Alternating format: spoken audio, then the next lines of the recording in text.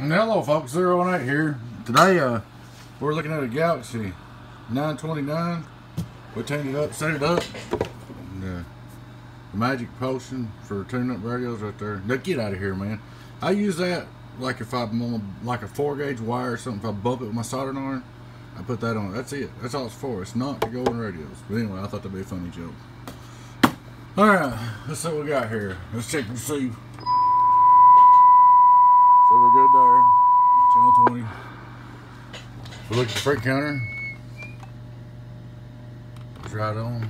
Double freight counters. We got our 10, a little over 1 on low. 4 on high. Low power, 1 watt dead key. Mod limiter and everything's in it. Audio, 1, 2, hello radio, audio. You hear it's good and clear. Audio, radio. Alright, we'll go to 200, I'm sorry. We're in the top scale. 2's 20, 3's 30. Audio, hello, 1, 2, audio, 1, 2, 3. That's with the mod limiter in it. Of course, it'll do more if I crank the modulation wide open, but any more people don't want that, so. There she is, she's all fixed up, ready to go. We'll get her boxed up and shipped out to you. Just want to do a little review, let you know she's working.